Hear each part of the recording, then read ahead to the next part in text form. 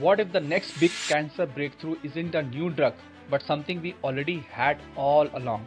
And here's what's crazy. Most cancer don't respond to immunotherapy because tumors are cold, invisible to the immune system. So even if your body wants to fight, it cannot see the enemy. There is a treatment called interferon that can wake up these tumors, but it needs very high doses and which can be toxic. For the years, that's where the research got stuck. Now the Google new AI model, which is called C2 skill, changed the game. It is trained to think conditionally. It asked what existing drug could boost interferon safely. It scanned all 4,000 medicines, but not to invent something new, but to see the old drugs and their patterns. And guess what?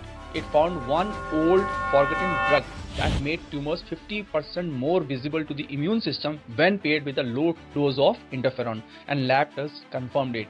The real win isn't just the discovery, it is about the AI, how AI can help us rethink what we already have in front of us. Sometimes innovations isn't about creating new thing, it is about seeing the old thing in the new light. And if you like this news, comment below and follow for more.